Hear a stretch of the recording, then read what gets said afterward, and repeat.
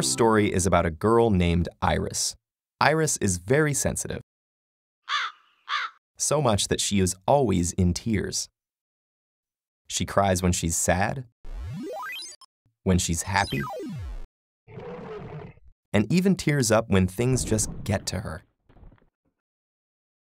She has special lacrimal glands to make new tears and special tubes called lacrimal puncta to drain old ones away. And she cries so much that she goes through 10 ounces of tears per day, 30 gallons a year.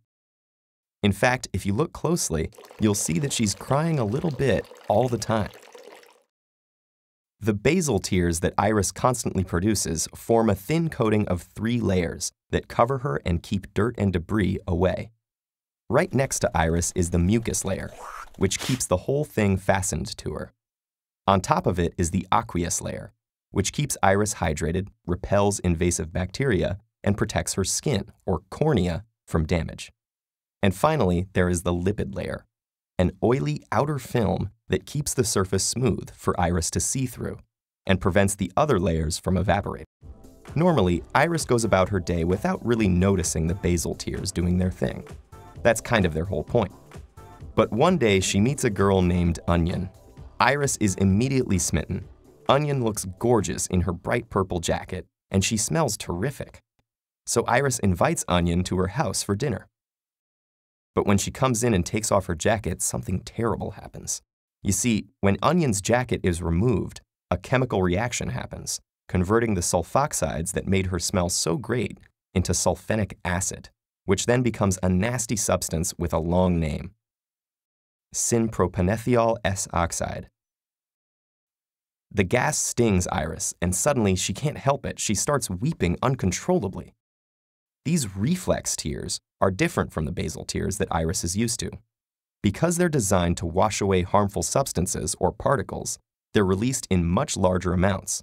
And their aqueous layer contains more antibodies to stop any microorganisms that may be trying to get in as well. Both Iris and Onion are devastated. They know they can't continue their relationship if Iris is going to hurt and cry every time Onion takes off her jacket, so they decide to break up. As Onion walks out the door, Iris stops crying and immediately starts again. Only now she's not crying reflex tears, but emotional tears. When someone is either too sad or too happy, it feels like a loss of control, which can be dangerous. So emotional tears are sent in to stabilize the mood as quickly as possible, along with other physical reactions such as an increased heart rate and slower breathing. But scientists still aren't sure exactly how or why the tears themselves are helpful. They may be a social mechanism to elicit sympathy or show submission. But some studies have also found that emotional tears contain higher levels of stress hormones, such as ACTH and encephalin, an endorphin and natural painkiller. In this case, emotional tears are also directly calming Iris down, as well as signaling her emotional state to others. Sorry things didn't work out with Onion, Iris, but don't worry. As long as you have all 3 kinds of tears working to keep you balanced and healthy, it will get better. You'll see.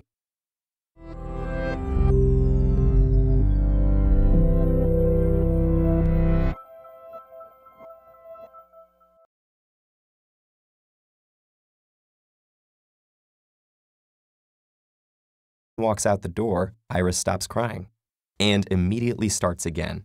Only now she's not crying reflex tears, but emotional tears.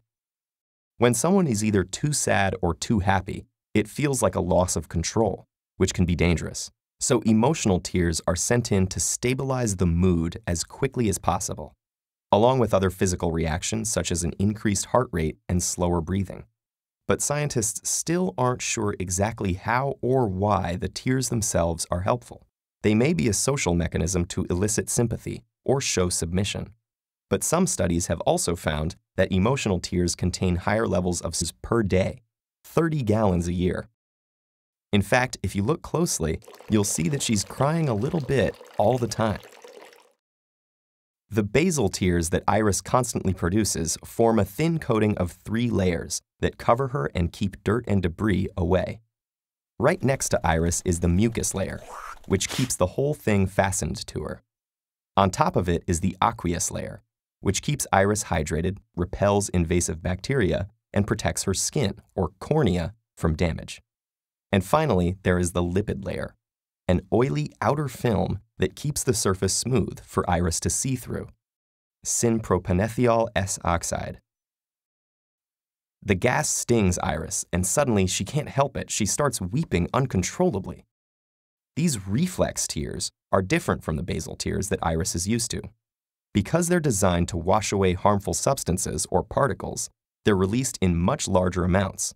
And their aqueous layer contains more antibodies to stop any microorganisms that may be trying to get in as well.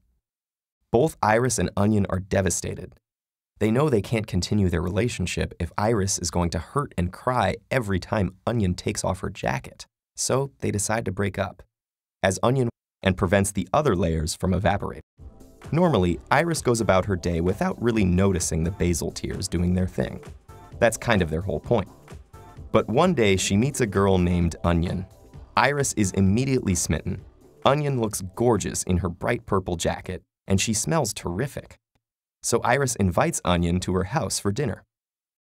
But when she comes in and takes off her jacket, something terrible happens.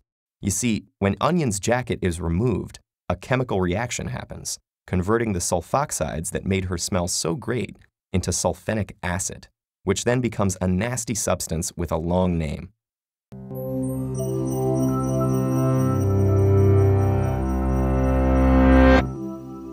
Our story is about a girl named Iris.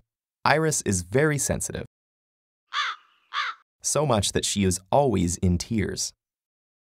She cries when she's sad, when she's happy, and even tears up when things just get to her. She has special lacrimal glands to make new tears and special tubes called lacrimal puncta to drain old ones away. And she cries so much that she goes through 10 ounces of tears